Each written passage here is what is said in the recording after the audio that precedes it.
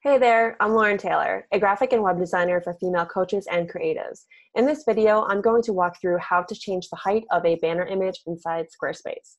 So I'm inside my current website and I use the Rally template, which is part of the Brine family. So for a lot of the index pages within Brine, they all have this similar setting for how to change the height of the banner image. So I have an index page right here, but also I know within Rally, regular pages will also have a section where you can directly edit the header. So if you click on edit, for my banner image right here, you'll notice that I have 8 different spacer blocks.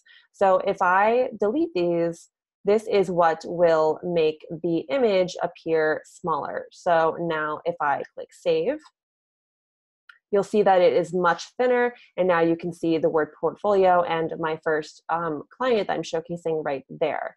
So if you want to change the height, I would just recommend to use insert point to add a spacer block or as many spacer blocks as you'd like. And I recommend that you add individual spacer blocks because you, for the most part, want your banner images to be uniform across the website if you're using them at the top of each page. So instead of just taking the spacer block and just dragging it down, it's better to have individual spacer blocks. That way you can count them so you know how high or how long you need to make your banner image.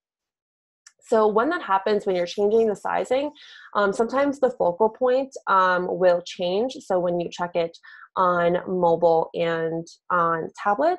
So if you need to change what shows up in a mobile, you can click on banner and then you can move the focal point around. So let's say I put it all the way over here and then click save and looked at it in mobile. You'll see that now it's showing a lot more to the left.